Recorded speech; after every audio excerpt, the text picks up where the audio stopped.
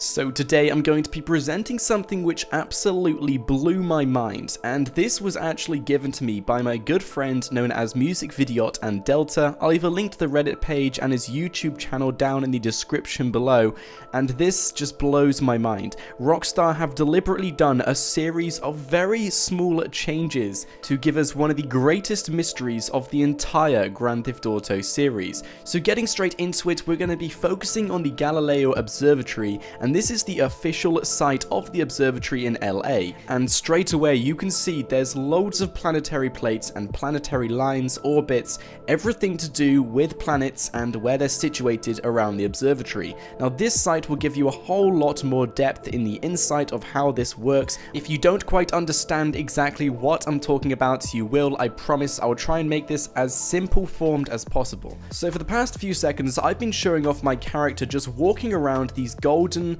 brass plated tiles. These are actually planetary tiles along their orbital line, which are etched into the ground of the real life observatory, as you can see in the image above. This is just some cool trivia about the observatory in LA, but for some reason Rockstar Games took out every single planet and just included the orbital planetary plates for the planet Uranus, and this is very secretive and sly of Rockstar. Who would know that the real life observatory actually contains several other planets, every single planet, all etched into the ground, and Rockstar only included the one from Uranus. I don't think many people would know that, but taking a look at Uranus and some of the trivia and facts about it, one of the outer rings of Uranus is actually called Epsilon, and Epsilon is the fifth ring of Uranus, the outermost ring of this planet.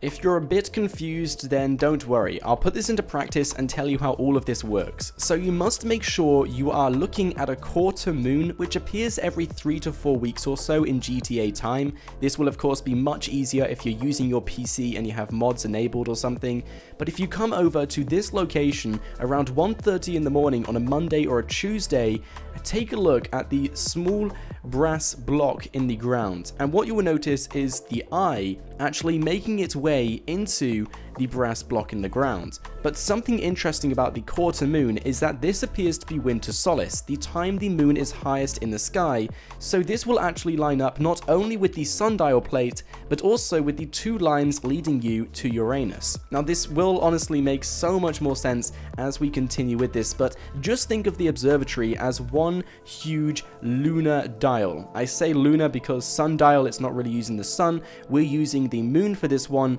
and honestly it makes so much more sense. I hope this is making sense to you guys. If it's not, let me know down in the comments. Anyway, moving on to another location in GTA 5, we're going to come over to Salvation Mountain, which is up at Sandy Shores, and you can actually see the text, "Take me up Uranus," and to many players, including myself, I honestly thought this was a joke. Like, okay, they're just having a bit of fun using Uranus and saying "take me up" and stuff. There's also loads and loads of other quotes saying "beam me up Uranus," but also, taking a look around this camp, something which I noticed is that there's loads of sun symbols. If you Google it, the first one which comes up, you will see the sun symbol etched into the stone, and not many people know exactly what this is, but I put this into practice and it appears to be both night and day. I'll show you that a bit later on. Now the reason why I came up with this theory is because it actually fades as we get higher up the mountain, so it pretty much disappears, just like a sun would set or a moon would rise. So taking a look at this, the sun will actually rise on the left hand side,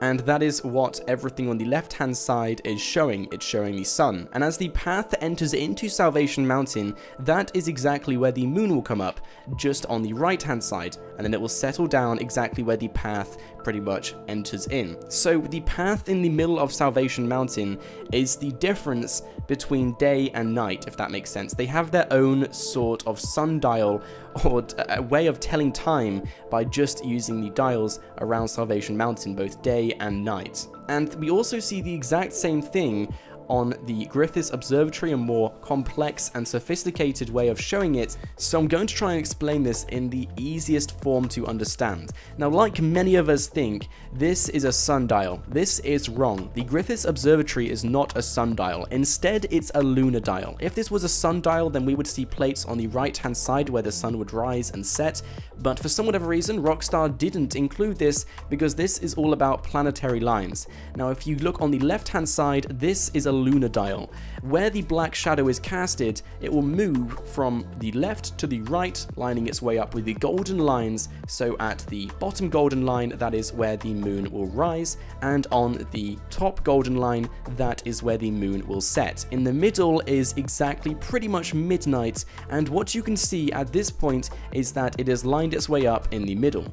Now, something pretty different and significant about this image is that this will only occur every 3 to 4 weeks in GTA time, around 1:30 in the morning on a Monday or Tuesday. This is because it will be a quarter moon and it will also be winter solace, highest point in the sky, so the shadow will be the exact size you need it when it's casted into the ground along the golden line. I hope that cleared up a few things about the basics of this image and of the observatory. Now we're going to go on to the Uranus planetary line and the blue dots. So the blue dots are the plates you can see around the Griffiths Observatory in GTA 5. Now, if you put a circle around it, it matches the exact same orbital line of Uranus, which you can see in the top right-hand side of the official image of the Griffiths Observatory in LA. This is exactly what it's meant to be, exactly what it's meant to do. But something significant about this is Rockstar didn't include any other planetary plates. They didn't include any of that. They just included the Uranus planet. They could have easily built this exactly replicated from the Griffiths Observatory in real life, but for some reason they didn't, which it confuses me, but it also makes so much sense. The reason behind this is because taking a look at the Mount Chiliad mural, let's take a look at 2 guideline points which we discovered the other day. The first one is on the right-hand side, which is this X, and this X can actually be seen in a certain location. But first,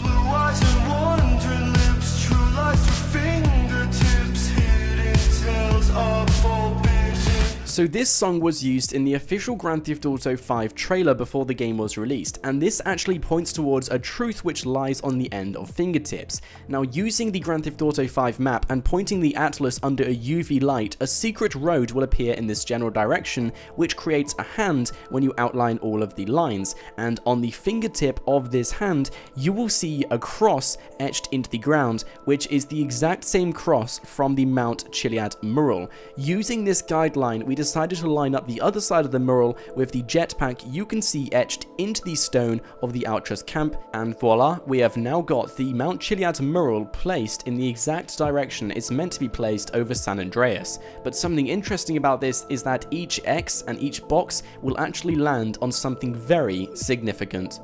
I've shown this off in many live streams and videos, so I'm not going to show everything about where each X is and what it is. We're going to go over to the egg. So the egg is actually something very significant. If you take a look in the Epsilon's Bible, verse 1, chapter 3, you will see the quote, "Indeed, there is a lake where truth lives, and in this lake an egg lived, and out of that egg came forth the whole world.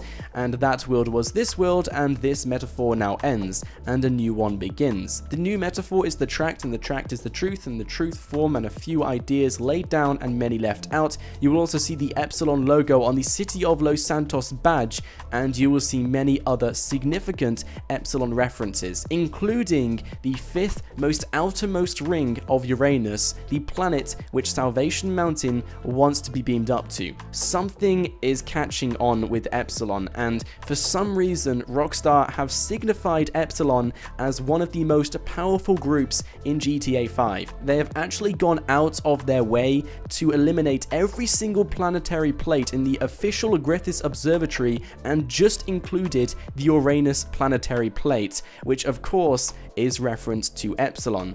Now, in my opinion, I have to say that Epsilon have a very strong, significant hold in GTA 5. For some reason, Rockstar have included this mystery, and it goes far beyond the Mount Chiliad mural, far beyond any other mystery, and it makes me think whether Rockstar intended to signify Epsilon in such a powerful way.